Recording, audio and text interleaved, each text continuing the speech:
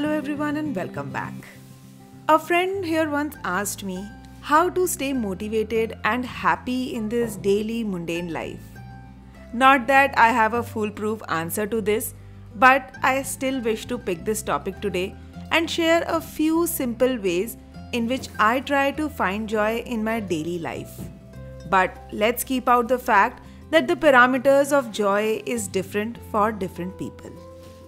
Happiness lies in our own hands, they say. I may either choose to sulk in the mundane life or do something that can give this monotony a halt and make me feel better. So, while I know there are zillions of things I need to do, I would still steal some moments for things that bring joy to me. It can be as simple as repotting a plant. So, when you know the day is getting heavy, try taking some breaks and if need be, force yourself to come out of your daily rut as it actually breaks the mental monotony loop and brings the joy back. You will not only feel content but will also come back motivated to take up your daily work in a better way.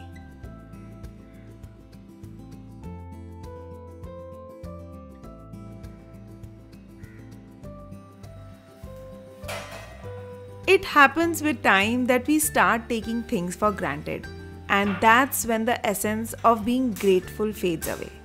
And as soon as that vanishes, the joy in small things vanishes. The moment we appreciate and thank anything out loud, it works like a reminder to feel that something great just happened, and that brings a sudden rush of joy. This can be as simple as thanking your partner for making a tea. Yes, this might not be a biggie, but by doing this, we reassure ourselves that something good just happened now. Something that made us feel better. Something that was joyful. And being grateful doesn't take much effort. But trust me, the rewards are huge as they give a lot of satisfaction.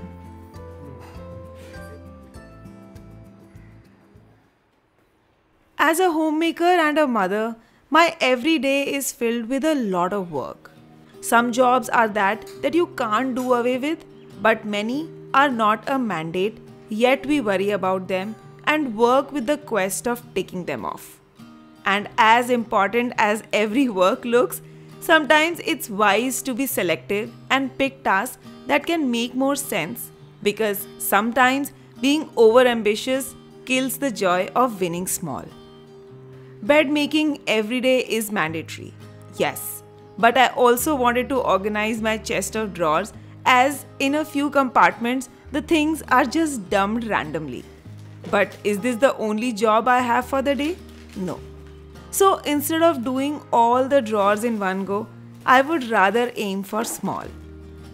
Maybe just 2 drawers organized and clean today is my win for the day.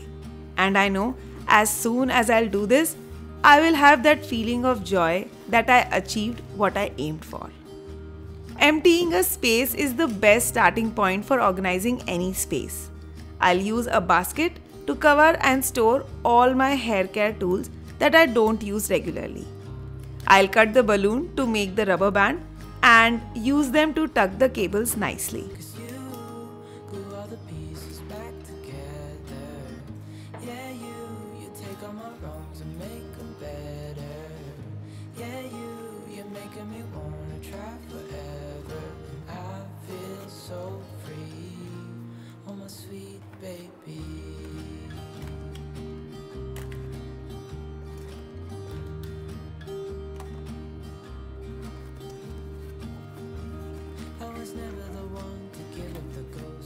Now my extra toiletries will go in another open basket for clear visibility.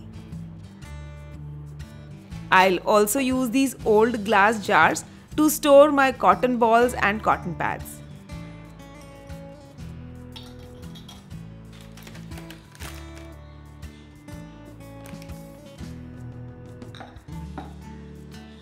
And the drawer is set. Similarly, if you don't have drawer dividers, here is an excellent trick to organize clothes.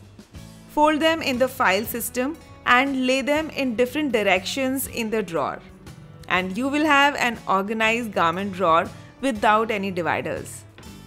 Now I'll just dust the top and bedroom will be done. Knowing that less is more is rather joyful than struggling to keep doing more and killing that prospect of joy. So aim small and celebrate these small wins to feel happy.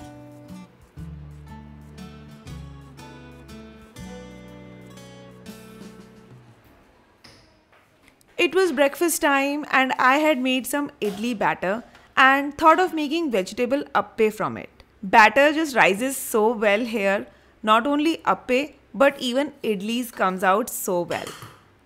I usually refrain from making appe as it takes longer in the kitchen. However, I thought of dealing with this issue and finding ways to reduce my cooking time. For the vegetable appe, I'll start by chopping some veggies in the chopper. Dhare got excited to see this new tool and of course, Sir wanted to get his hands on it.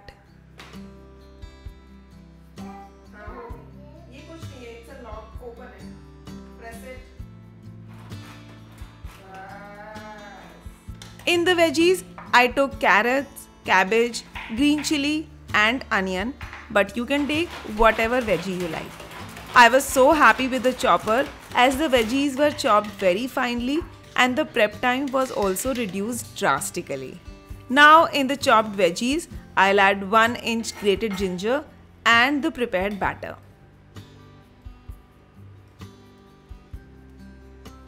In the spices, go salt, hing, red chili powder, garam masala powder, black salt, chopped curry leaves and coriander leaves and mix everything well.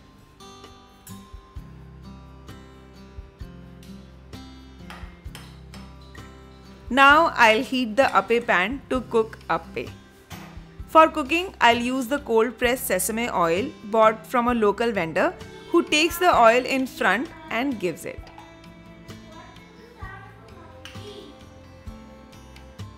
Along with the appe pan, I'll also use the batter to make uttapam waffles.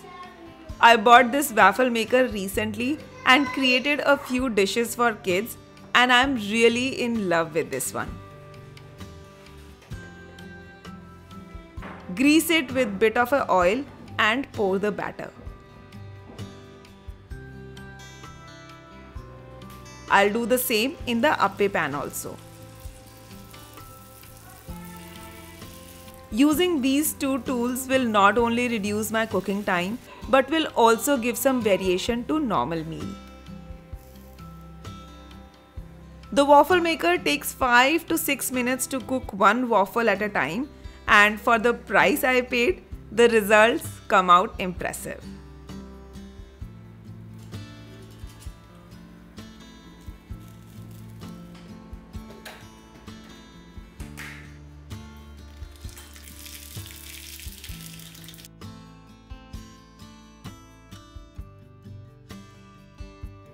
Cooking daily with the same ingredient might not look very joyful, but small changes and improvements bring a lot of happiness. Finding the right kitchen tools like a chopper and this waffle maker made my work so much easier. Cooking time was reduced to half and that time was enjoyed more during mealtime.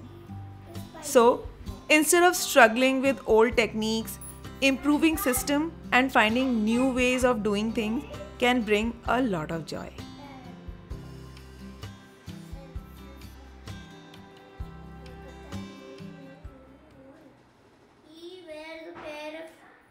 Not necessarily all days will work as per routine. After breakfast, Karthik left for some work and I had to do some video editing. While I needed this time to work, but I also knew that kids needed me too at this hour. So instead of struggling to do my editing, I accepted the fact that this could wait. I can always resume when Karthik will be back. And a video not going on Saturday can always go out on Sunday. Sometimes during our daily hustle, it becomes important to stop and analyze if what we are doing is really important or it's just our thought. For example, I wish to keep the house spick and span all the time and cook new dishes in every single meal, but that is an aspiration. The reality would be, even if I set one corner in the day and cooked two healthy meals, I would be a total winner. Accepting this fact helps me feel content in everything I do. Accepting reality helps us keep grounded and think better. We do not juggle between aspirations and expectations.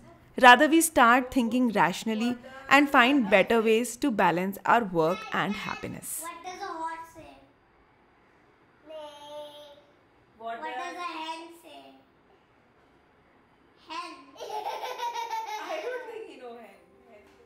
It was lunchtime, and since Karthik was not around, I decided to make a super simple lunch plate. And in that simplicity, I'll add something that my kids enjoy. So, I'll be cooking Pudhina curry with Masala Bhindi. I decided to make basic curry, but to bring some great flavors, I added the mint leaves. The mint leaves were waiting to be consumed today, so I thought of using it in curry and also in the chutney that I'll use to make salad. So firstly, I'll grind mint leaves with curry leaves, 1-inch ginger and very little water. Now for the curry mix, I'll take some besan and add around 1 cup of curd first and whisk it well.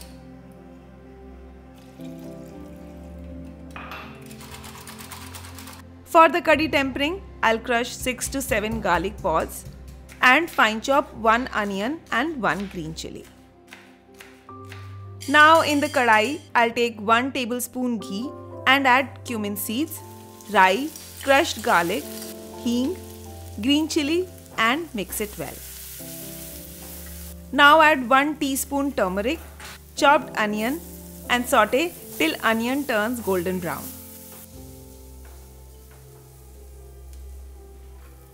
Next goes the mint paste and saute for 10 seconds.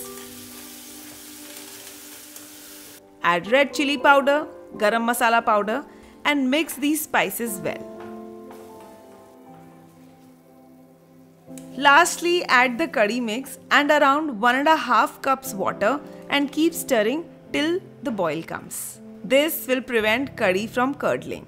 Kids love bhindi, and this time when my mom-in-law came, I learned every step and trick to cook good non-slimy masala bhindi. So thought of sharing it with you all today. Bhindi at times can be a bit tricky, but with a few simple steps, your bhindi will never go wrong. So let's begin. Always start with dry bhindi. I usually wash them and air dry them before storing them in the fridge, so that when I'm ready to cook, the bhindi is dry. While cutting bhindi, always check your bhindi for any worms. Once done, finely chop some garlic and 1 green chili. Now I'll place the kadai on the biggest burner and add 1.5 tablespoon mustard oil. You can choose any other oil too. Now add cumin seeds, ajwain, green chili, chopped garlic and hing and saute for 10 seconds. Into this goes turmeric and chopped bhindi and coat the bhindi well with oil. Now here are the basic to-dos. Use the biggest burner but at the lowest flame and cook the bhindi open. It will not create any steam and bhindi will not get slimy. Keep scraping from the bottom and stirring bhindi every 3 to 4 minutes as it prevents it from sticking to the bottom. It just takes 12 to 15 minutes for bhindi to cook completely. Curry is done, and in the end I'll add salt, black salt if the curd is not too sour and roasted cumin powder and mix it well before closing the stove. Once the bhindi starts losing its moisture, it will also release its slime, and that's why we don't cover it to let this moisture evaporate. After 10 to 12 minutes, you'll observe that the slime has reduced a lot. The right indication of bhindi being cooked is when you see absolutely no slime. Rather, some of it will stick to the bottom, but that's okay since we are using less oil. Bhindi is also cooked well, and now is the time we add all spices to make it masala bhindi. In the spices goes red chili powder, garam masala powder, coriander powder, amchur powder and salt, and mix everything well. Always add the salt in the end to get the right non-slimy texture of bhindi. And that's how our perfectly cooked bhindi is done.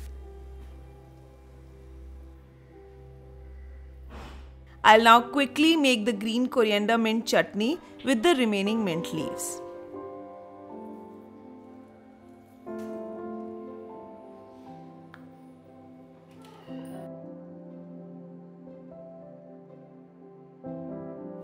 Next, I'll cut the salad and add a bit of a chutney to the salad to get a very refreshing spicy salad on the plate.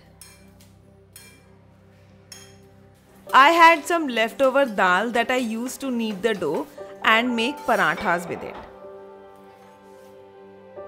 A simple plate of food is ready. Sometimes keeping things simple brings a lot of joy. The meal prepared was not only easy on me, but kids' favorite and fulfilling enough to feel happy. So days when you're looking for joy, don't complicate things and keep it simple. From a distance, today looked like an ordinary day, but only if we look closer, we can find those small joys that can make any ordinary day extraordinary. And with that note, I hope today's vlog was helpful to you. Share your thoughts on this topic in the comment section, as I would love to read them. Join me on Instagram for some behind the scenes and subscribe to the channel for more such videos. And I'll see you in my next vlog. Until then, stay connected and stay happy.